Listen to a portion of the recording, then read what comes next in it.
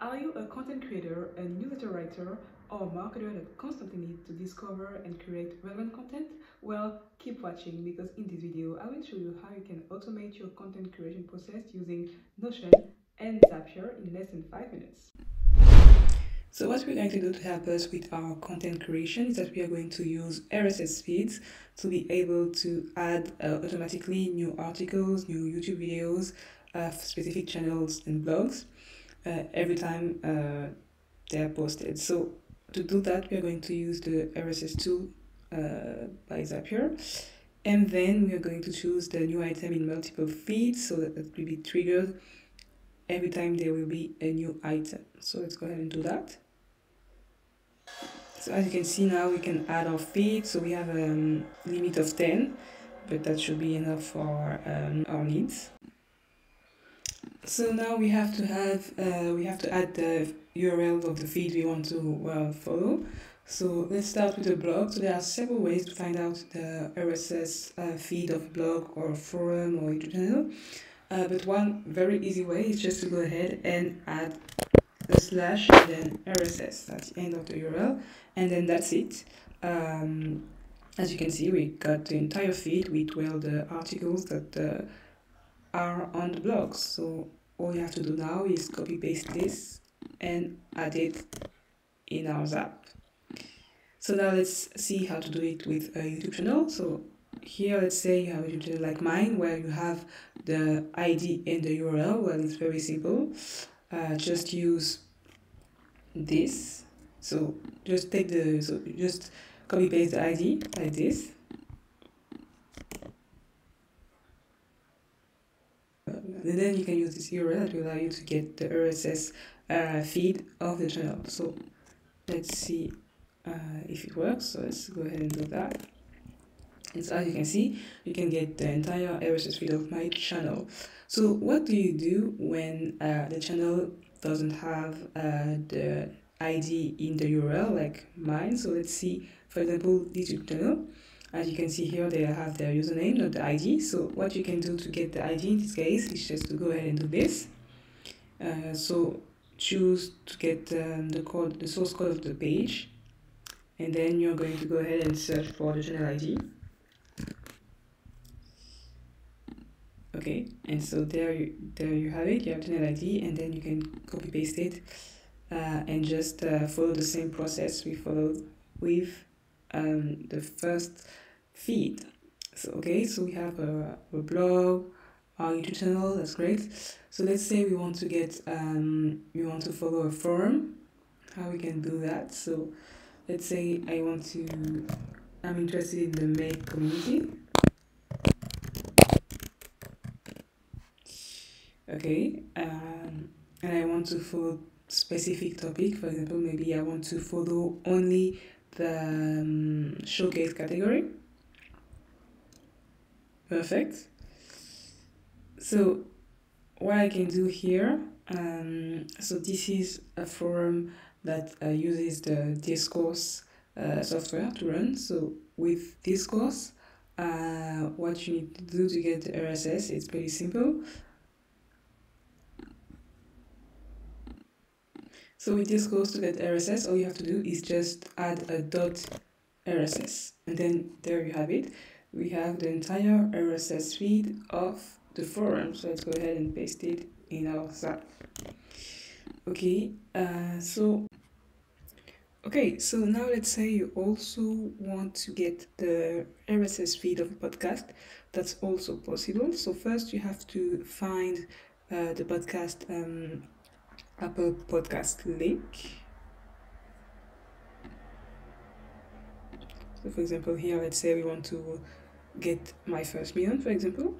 Then you have to copy the link, and then we can use a very useful website called Get RSS Feed, and it's free. And so all you have to do is copy paste the URL, and then there you have it. We have our RSS feed. And you just need to go ahead and copy paste the URL and just put it on top, just to make sure that it will retrieve new items from this feed first. and then you can go ahead and continue, and then there you have it. As you can see, we have item from our podcast feed. Okay, so now that we've added our sources, we can now add them to our database in Notion. So let's connect to Notion. So I'm just going to go ahead and continue and then connect to Notion. So first, okay, the event we're going to need is create a database item. Then if you haven't connected your account to Notion yet, you should do it. So it's super easy. All you have to do is sign in. Then you will need to give Zapier access to your Notion workspace. And then you have several choices. Either you can choose to give Notion access to all the pages in the database, or you can choose to only add specific pages. So that's what we're going to do. So I'm just going to choose this page where I have my database. Okay, so then now I can allow access. So now we can set up our Zap. So let's go ahead to the database, title, the URL,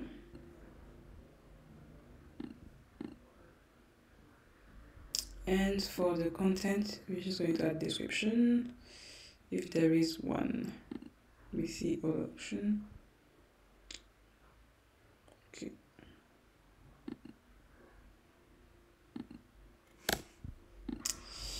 Perfect. So now let's test.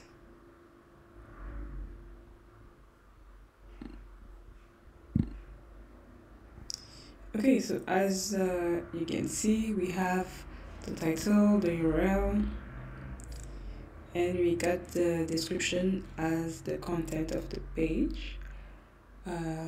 Great. This is already great, but let's say we want to go a step further and we want to automatically categorize the different items because we have items coming from different sources. So from the Make community, from YouTube videos, from the N8N blog. So let's say we want to automatically categorize our item. Well, this is possible by adding a little code step. So let's do it.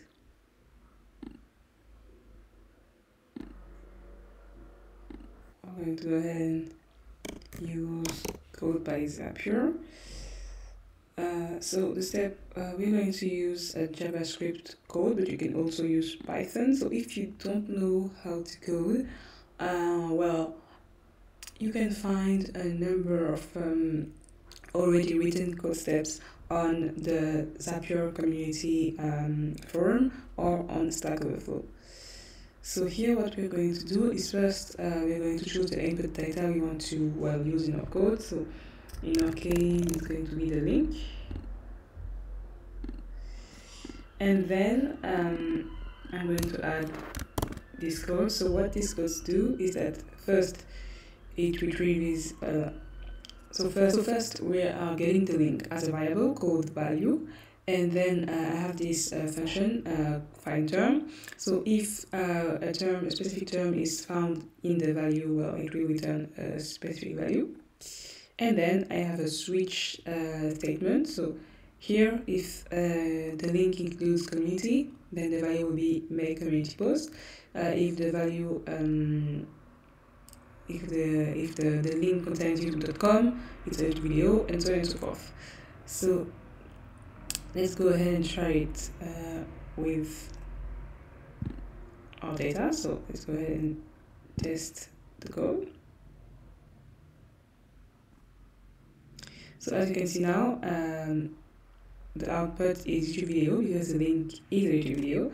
And if we choose a different item, so let's choose, for example, an item from the blog, it should switch and it should be an item blog. So let's test it again. And there we go.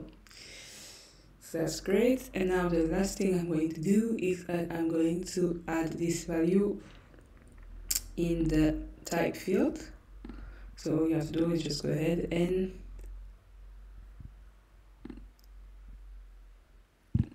click on custom and then choose the value of the code step. So let's test this again.